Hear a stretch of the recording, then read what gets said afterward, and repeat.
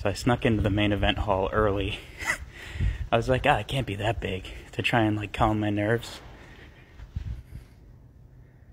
It's pretty big.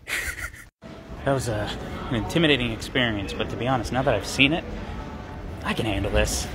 Thank God for these, though. These let me get anywhere that I want. And they gave my wife a free 3-day pass, so she gets to go basically everywhere that I go. Speaking of, I just had to sneak on the floor past like a million people waiting to get in. Like, I'm a pretty humble guy normally, but you do get that tinge of like, this is awesome, you know, when you get to just walk right past everybody and just open the door for yourself and go in.